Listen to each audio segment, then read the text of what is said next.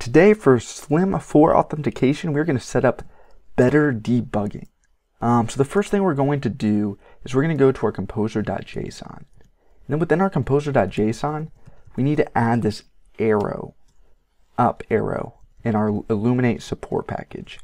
That'll allow us to install this next package. And that is going to be zoox or zoox isol/slimwhoops.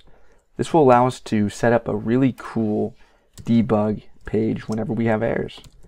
After that, we'll of course run composer install. Once composer has successfully installed our new package, we're simply going to go to our app providers, addErrorMiddleware service provider.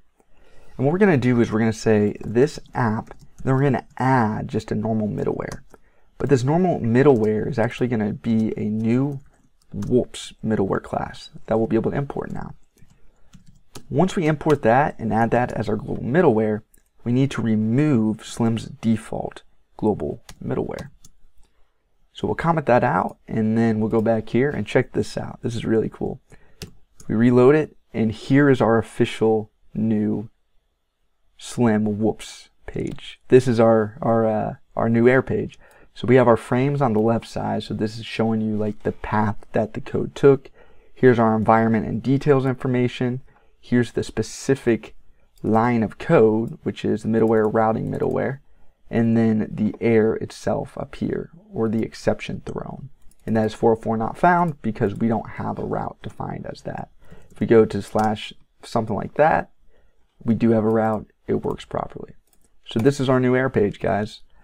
Up next, we're actually going to set up our environment variables. And the reason being is because we want to do something like this.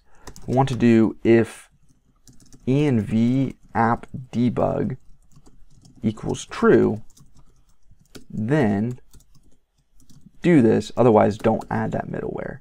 We could add that to our config, but there's several reasons we want to add it to a .env file that is also ignored by Git, and we will set that up in the next video.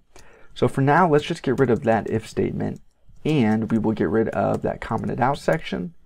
On top of that, we will go to our config, and we will get rid of our middleware file altogether. We are no longer using it, so now we only have 3 config options: app, blade, and routing. So guys, in the next video, we will set up our env, and then within our env, we will set up the option to debug, and then after that, we'll actually get on to setting up a kernel, and then in the video after that, we are for sure getting on to Eloquent. Simple.